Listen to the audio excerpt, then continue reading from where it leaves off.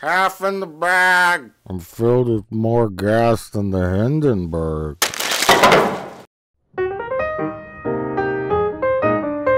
Yes, I know you want to watch your night court tape, Mr. Plinkett.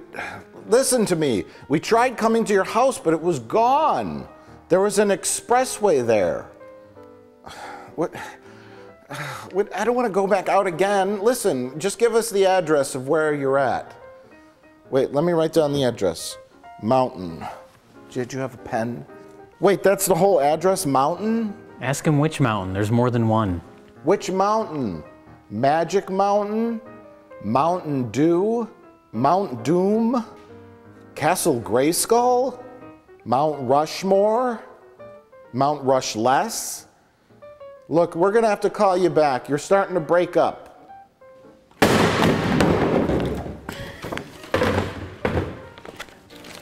Why is there an article about canine aquatics in a VCR magazine? Well, there was a craze in the 1980s where people were using VCRs as dog surfboards. Oh. This is very short-lived, because so were most of the dogs. People forgot to unplug the VCRs. See, that was the thing. Oh. Speaking of dogs, have you seen American Ultra?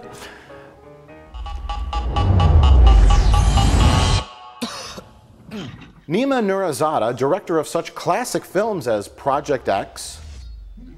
No, not that Project X. This Project X.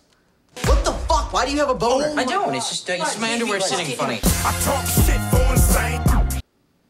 Brings us a film starring Jesse Eisenberg and Kristen Stewart. No, not Adventureland. American Ultra. In this film, Eisenberg plays a stoner who is a secret CIA sleeper agent living in a podunk town in West Virginia. For no reason at all, Topher Grace, who plays a newly appointed CIA hotshot guy, wants to have him eliminated. I think deep down it's because he's secretly in love with Kristen Stewart, who is also a secret agent pretending to be Eisenberg's girlfriend. Oh, spoilers. Check it out, the film!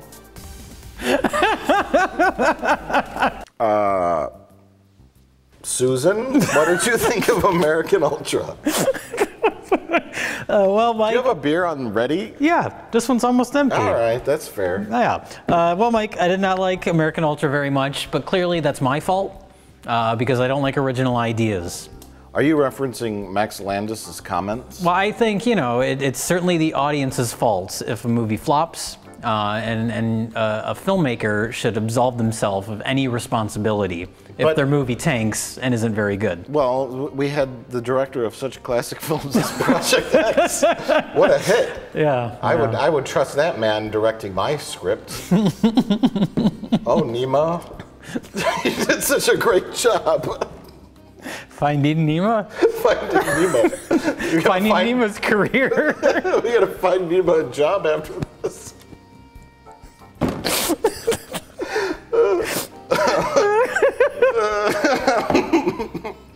We're gonna find Nemo in his car with the gas running. We're gonna find Nemo swinging from the rafters in his basement. What are we talking about? Oh, we're talking about Project X? Matthew Broderick and a monkey. I'd rather see that. There were lots of mentions of monkeys in this movie because I guess the word monkey, you can get a lot of comedic mileage out of just the word. Well, it was dead silent in the theater the whole time until the redneck guy goes, "Hey, she fucks monkeys." It's true. And then everyone started laughing.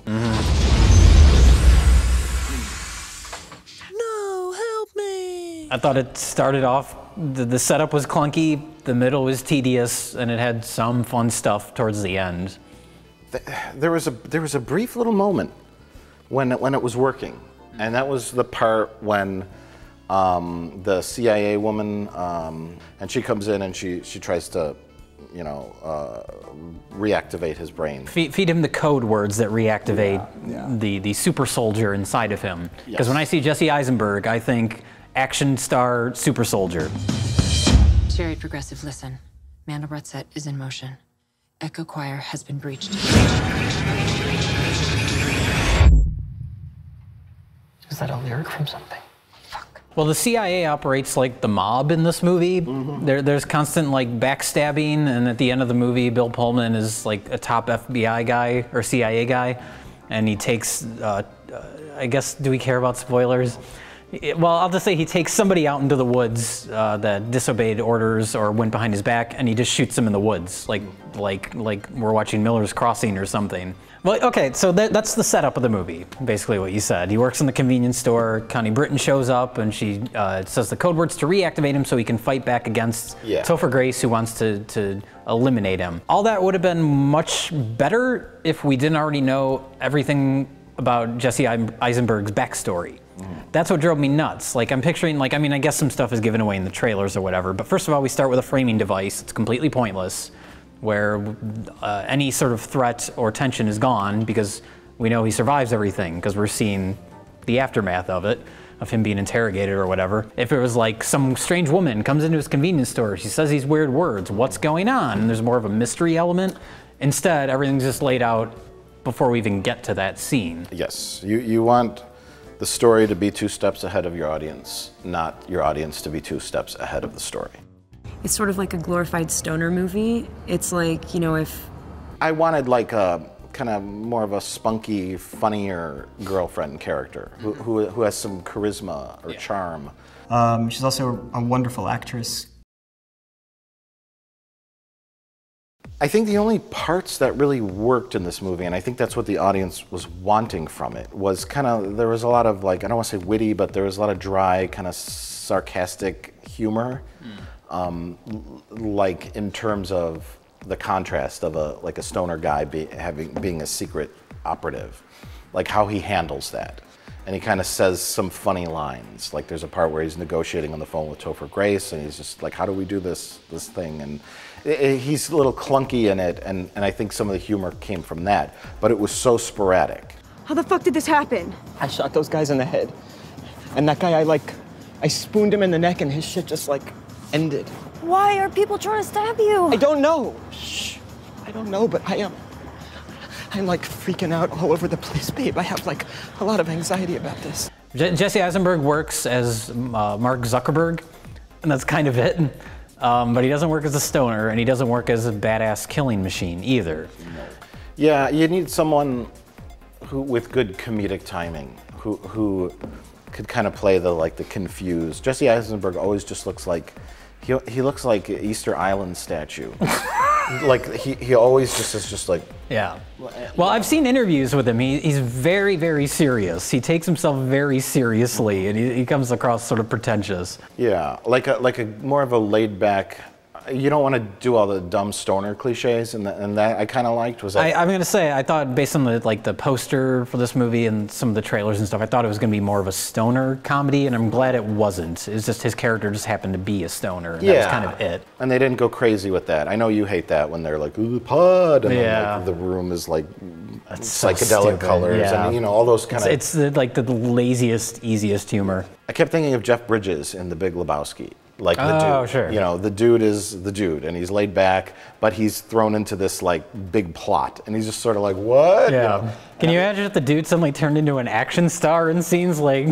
Well, yeah, no, I wouldn't like that, but someone who has that kind of charisma and plays the role with a little bit of fun. Yeah, he always looks like he's on edge, even when he's supposed to be stoned and just relaxing at his job and not caring about anything. So we're asked to believe this wacky premise, which is somehow looks like a depressing, dark, independent film. And then there are CIA scenes, which look like an Austin Powers movie. And then all of a sudden, everything becomes ultra-violent. Yes. And disturbing, which is the other part of our discussion. Mm-hmm. Well, I'm a fan of excessive violence in the right context. And in this movie, it felt needlessly excessive. Yes. I'm not a prude by any means. I love horrible graphic violence in certain things, but in this movie it was off-putting and weird and why are we doing this now? The first action scene that we see felt like a direct-to-video action B movie. It was like just like terribly shot. Yeah. And awkward. Well, that's what happens when you cast Jesse Eisenberg as your action star.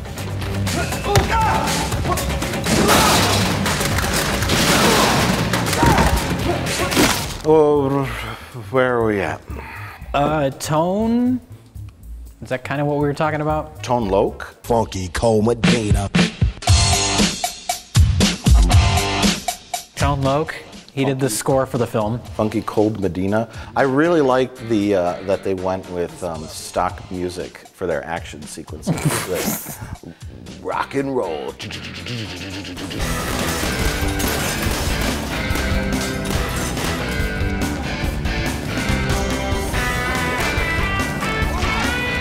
You're listening to a demo from stockmusic.net.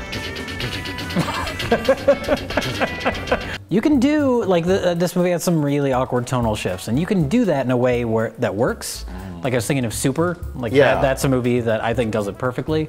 But this was just like awkward, and like the pacing was awkward. Everything about it was just off. There's stuff that's really funny, and there's stuff that's really scary, and there's stuff that's really violent, and there's stuff that's really emotional. And I think all those things put together kind of make you swing in so many emotional directions. It's a real that's what. Kristen Stewart is his the character, undercover character, who's supposed to kind of like guide him back into normal life and then go back to the CIA. But she falls in love with him and stays with him for 5 years. And why does she fall in love with him? We don't know anything about his character at the beginning of the movie. Well, he loves her. Okay, I guess that's sufficient motivation. Yeah. It worked for 15 Twilight movies, so. So then, yeah, he also, Topher Grace also hates Connie Britton. He calls her a dumb bitch, a fucking bitch. Yeah. Whoa. And some really quality dialogue. You cunt, you elderly dog, you elderly cunty dog, bitch. And he's angry, and I don't know why, because now he has a big job like a big boy, and he's angry, and he hates women. So his character just decides to go rogue, essentially, and go on a mission to get all these goons that he's hired to kill Michael Cera. No, Jesse Eisenberg. Jesse Eisenberg. Yeah, well, I think that, remember when they had them all in the truck, like all the secret operative guys? Those were all like failed or somewhat failed people of the Ultra program, right? Yeah. Is that what was happening? Yeah. They weren't just like SWAT teams or something. They were like, cause they they were a part of this project. So he wanted to use all of them just to go after the one, because he was so angry. He was living in a town in West Virginia and working at a gas station or working at a quick stop in the middle of the night. Yeah. He just took it upon himself to eliminate all the previous Ultra people that were living in undercover. Apparently he's been doing this without anyone else in the CIA noticing, I guess. Except for Bill Pullman. Well, Bill Pullman finds out. And he sends a secret phone call to Connie Britton. But not to prevent it, just to tell her that it's going to happen as a courtesy? As a courtesy, yeah, for no reason. He says, you're going to put your puppy down, so I just wanted to let you know that, but I didn't expect you to do anything about it. Yeah. So why did he even tell her?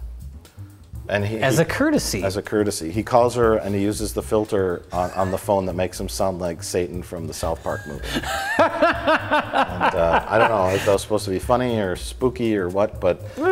And then they show Bill Pullman in the beginning, like watching the interrogation of Jesse Eisenberg in the pre-flashbacks. Yeah, in the wraparound, which was completely worthless and useless. And then there's a stupid scene where he orders a drone strike to eliminate the entire town. Oh yeah, and Buster Bluth decides at the last minute to not let it happen. And for some reason, Buster Bluth is in charge of the third code. I don't know. Why is he in charge of the third code? And Topher Grace is like yelling on the phone, like, "Do it, launch it!" I thought Topher Grace was in charge of the entire operation. Why is Buster Bluth the man with the? Because Topher Grace called him. It's because he had to make a decision whether or not to help his best friend Connie Britton. Right. Which is brought up earlier. He drops her in like information or something. And then that's his character arc, is that he. And then Topher Grace calls him and he's mad that he was helping Connie Britton. And he says, no, don't do that. Send a drone. So he sends the drone and then he changes his mind at the last minute. Yep. He becomes a man, even though they make fun of him being homosexual. Because he, on his phone call, it's his boyfriend with a picture of a dog calling. So I guess homosexuals don't have, like, a backbone. But he develops one, so He develops it's okay. one, yeah, It's okay. yeah. There wasn't a point to him being gay. I don't know if that was just like, he'll just be gay and that's his character. But and I don't know if him, like, taking a stand and not unleashing the drone had anything to do with him being gay. I think he was just supposed to be gay. Although him getting a call from, it could have been his girlfriend too, it doesn't matter. Boyfriend, girlfriend, whatever, there's no point to that regardless. Yeah, what was the point? Of the movie? Was it to make you laugh? Was it to enthrall you like an action film? Well, that's the problem is, like, it's not, as a comedy, it's not very funny. And as an action thriller, it's not very exciting. But it's not an action movie. Yeah. It wants to be, I think. In parts. In parts, but then in parts it wants to be like a dry, independent black comedy. And then in parts it wants to be the Bourne Identity. And it doesn't work as any of those things, really. The Bud Identity? The Blunt Identity? The Bored Identity. Oh my goodness. What is that shit? This is where it's at. It just doesn't even work anymore. Ah, such comfort in design, such flawless execution. Everyone should own one of these. I agree. I agree.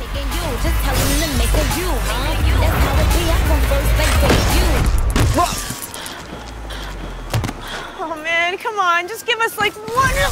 Well, let's talk about Max Landis, the writer of this film. We usually don't talk about the screenwriters. No. Well, this is partially the motivation for seeing the movie because he made some tweets that have become somewhat infamous. I'm just gonna go for a minute. I've wanted to say this. I stopped myself from tweeting it. Max Landis made some tweets where he was questioning if the reason the movie flopped is because mainstream audiences don't care about original ideas anymore.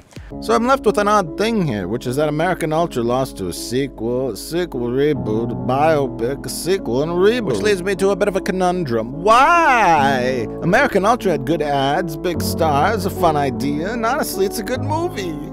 Isn't it? American Ultra was also beaten by the critically reviled Hitman Agent 47 and Sinister, despite being a better reviewed film than either. Am I wrong? Is trying to make original movies in a big way just not a valid career path anymore for anyone but a Tarantino or a Nolan? There's hacks. The question is, has that changed?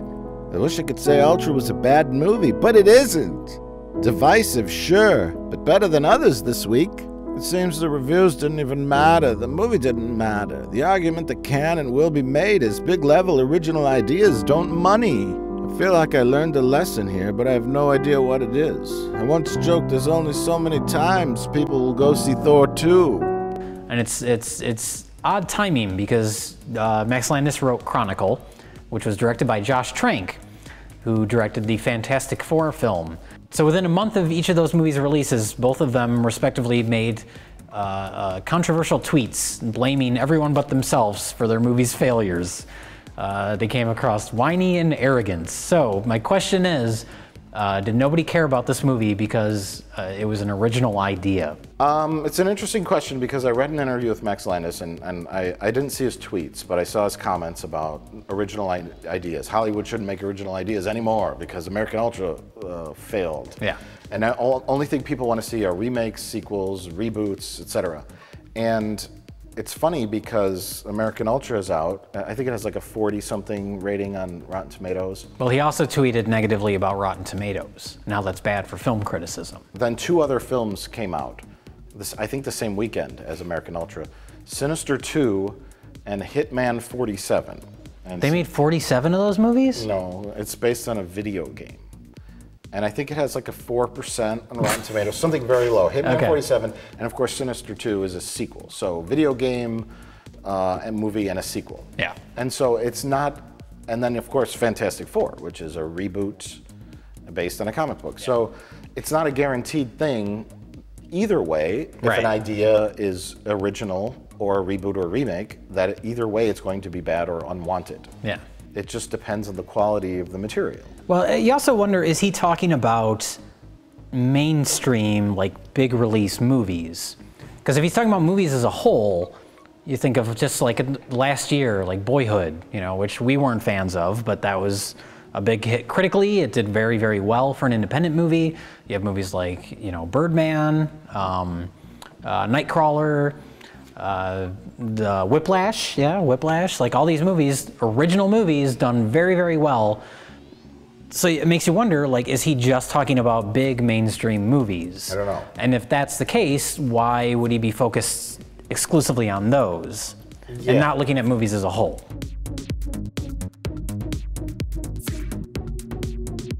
Yeah, he's putting his film up there with the Avengers and big tentpole summer movies, and I think his film needs to be in the red box. Not, you know what I mean?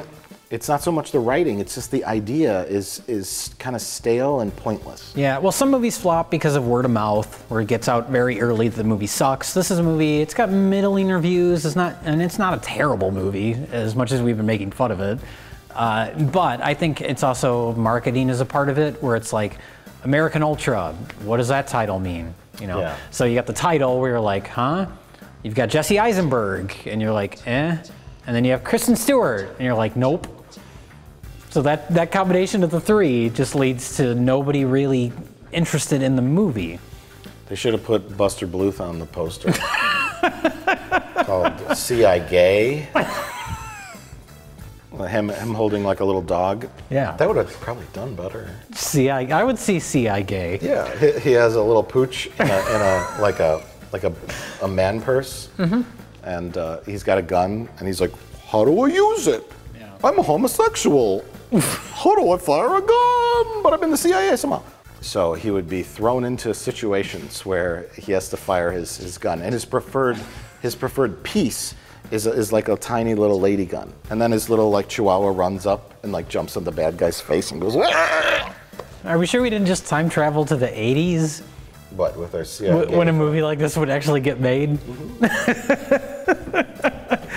We're terminating Asset Howell. Why are there men in hazmat suits? Thanks to your actions, 2 CIA assets are dead. Did you just hang up on me? Please tell me you did not just hang up on me. What would you say positives were?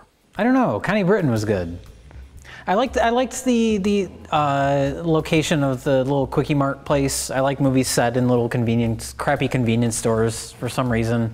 So I like that. The idea of having an action scene surrounding that, and then an action scene in like what was it called? Max Value. Max Value, like a Walmart type store. Like I think that's kind of fun. Okay. Even if the execution of that scene wasn't that great, I thought the idea of it was kind of fun. It was supposed to be a single shot, but it's clearly not. It's lots of digital trickery. So it's like half-assed at the badass one-shot action scene. Half-assed badass? Half-assed badass, old boy, that's a great title for a film. Half-assed badass. That would have been a better title than American Ultra, because maybe people would have known what the fuck it's about then. Half-assed badass. Let's roll with this. All right. What do we got? We'll cast Jesse Eisenberg. The laziest CIA agent. Rich Evans stars as half-assed badass. Half-assed badass, coming next winter.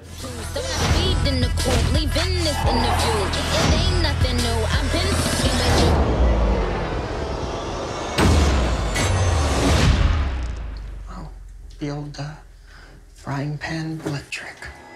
So, Mike, would you recommend American Ultra? Do you remember when we were leaving the theater and the guy in front of us was like, I thought it was going to be about cigarettes? The only movie you should confuse with being about cigarettes is I Love You, Philip Morris. So, what are you asking me again? Would you recommend this film? No. Okay. I wouldn't either. Horribly miscast. Too varying of tones. It's not funny enough, and it's ultra violent and ultimately pointless, and the plot is not interesting or revealing.